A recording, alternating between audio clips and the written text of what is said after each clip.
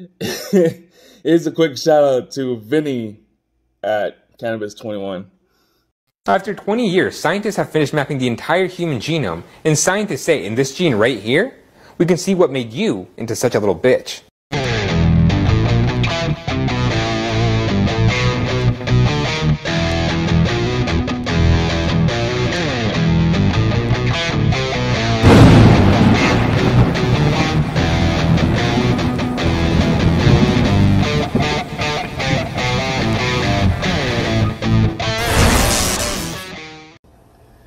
So I heard you saw that video, or at least that part of that video, and you got butthurt. I also heard walking around the store talking all tough, like if you don't delete that, there's gonna be a problem next time I see him. So, I didn't do you any favors. I took it down, but I'm not sorry I did it. I'm not.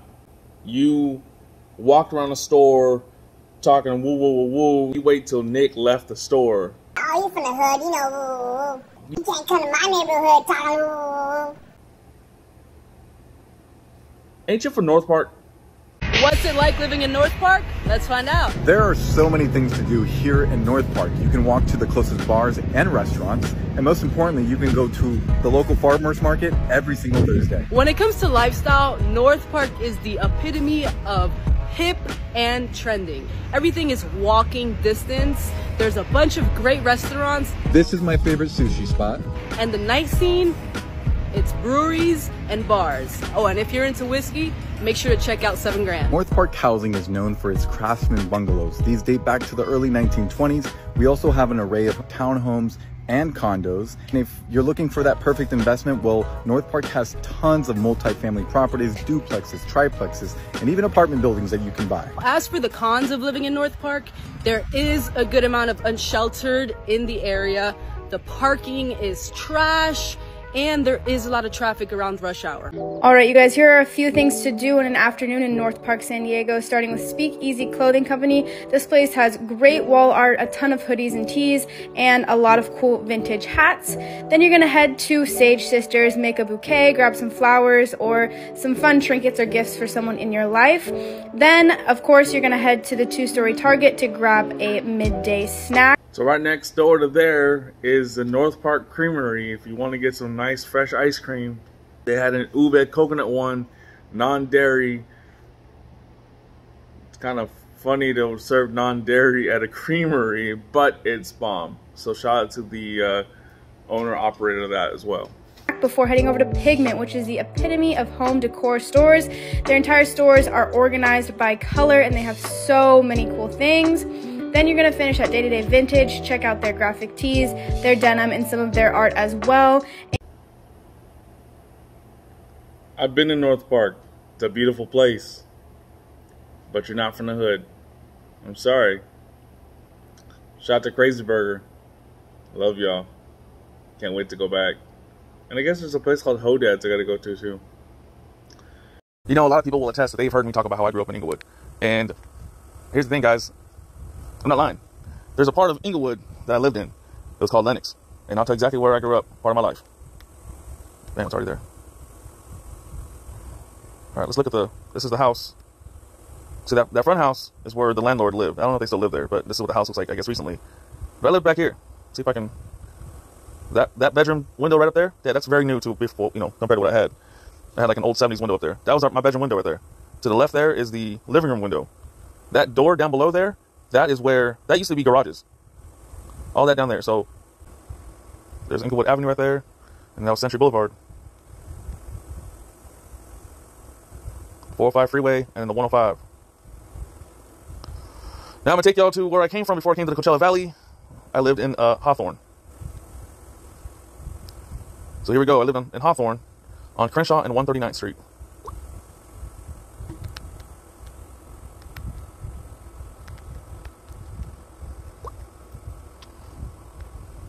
I used to live in this apartment building, second floor, apartment 213. And if you come here at night trying to find parking, good luck.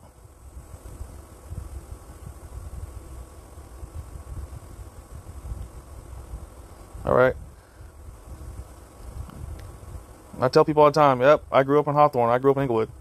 And people want to tell me, well, you grew up in the hood. Woo, woo. Yeah, I did grow up in the hood, but I'm not going to sit here and act like I'm more ghetto than everybody else. I'm not going to be here boasting about it, you know what I mean? Because obviously I don't live here for a reason. Obviously, I've been living in the Coachella Valley for the last 15 years for a reason, y'all. I hate when people tell me, oh, you didn't live on Crenshaw. You listen to too much music. But you see right there, I pretty much live on the corner of Crenshaw and 139. I have no reason to lie to y'all about this shit, because it ain't nothing to me. Like I said, obviously I don't live there no more for a reason. So obviously, the reason why I said that you were bitch, bitch, bitch, bitch, bitch, bitch, bitch, bitch, bitch, beta, bitch, you are a beta, is because you obviously don't know the code. If you're from the streets, you should know the code. Snitches get stitches. Snitches get stitches.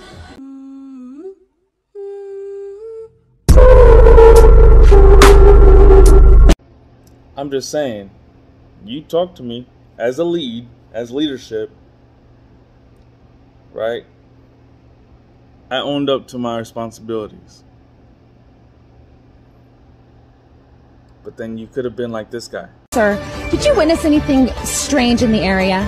What, witness? Yes. Is this camera on? Yeah, we're live. Oh, no, I ain't seen nothing. I ain't seen nothing. Matter of fact, I'm blind in my left eye and 43% blind in my right eye. I don't see much of nothing. Matter of fact, I can't even see you, sir. All I'm saying is, you're a snitch. And snitches are bitches. The lesson I want you to learn is it doesn't matter what you look like. You can be tall or short, or fat or thin, or ugly, or handsome, like your father. You can be black or yellow or white. It doesn't matter.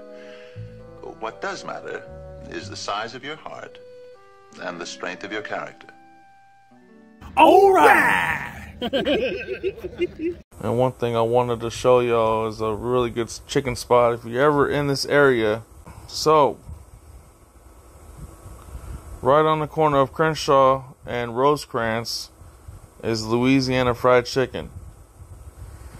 You go in there, there's a Korean lady in there or a Korean couple, older couple, and they own it, and they make some bomb-ass chicken, and they make some bomb-ass waffles. It's a hole in the wall. You can't use your card to pay. They're gonna make you use an ATM machine basically, or bring cash. Bomb, bro, bomb. And I'm not the type of person to do it this way. I don't put syrup on my chicken like that. But you know, to each their own, right?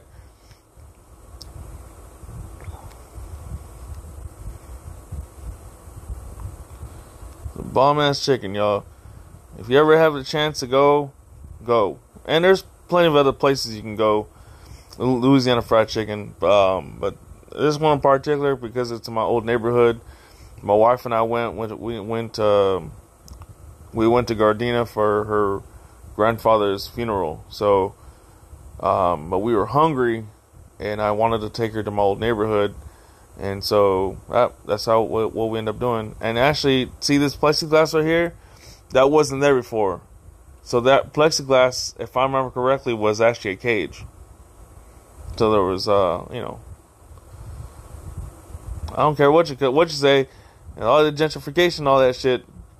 Hawthorne, Inglewood, you're still gonna have people trying to rob people. So.